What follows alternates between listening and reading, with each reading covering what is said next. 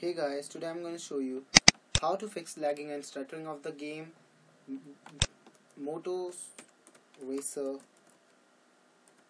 4. So these are the workarounds which you can do to reduce lag and stutter and increase FPS of the game Moto Racer 4. So first of all, change the video settings of the game to low. It's the first step. Just go to the options of your game and in video settings change everything to low, including the player detail level, environment quality, resolution, advanced graphics, reflections, everything to low. Once you've changed everything to low, it will surely work without lag. But if you are a user who don't like to play games in low graphics, just try the other 4 workarounds. Download a game booster.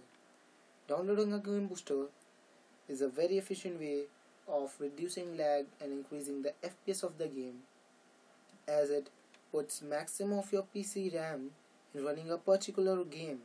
So just download a game booster, and the game booster which I recommend you is Razer Cortex Game Booster. Just go to www.razerzone.com/cortex and here click on this download now, and you can download the Razer Cortex software from here. Once it's downloaded, just install it, and once you have installed it, just run your game through this application, or we can say software. You can run this game through this software and your game will be boosted, and your game will surely work without lag and with more FPS. Number 3, change the priority of the game to high.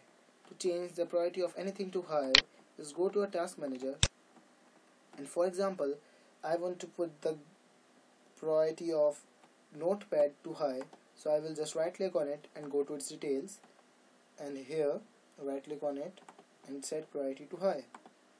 So you have to do the same with the game Moto Racer 4. Number 4, delete temporary files. It is also an important thing to reduce the lag for temporary purpose, temporary time. Just search for run, and in run type temp and press enter. Here delete all the files. I have already deleted them. There will be many files in this folder. Just delete all of them and it will not affect your PC at all. Then click on run again, and this time type %temp and then again %. I have also deleted all the files here. You also have to delete all the files present here and make this folder empty. You have to empty this folder from time to time in every 1 or 2 days to make your games run without lag. So this is how to delete your temporary files. These are of no use, so you can delete it without worrying about anything. Number 5, update your drivers. Updating your drivers is an important thing which you should do to reduce lagging of your games and make them run without any stutter. So here's how you can update your drivers. Just go to your PC, right click on its properties and go to its device manager. And this device manager, here are all your drivers. For example, display adapters, you can just go to it and right click and update driver software from here. So if one by one you can manually download all the updates for your drivers.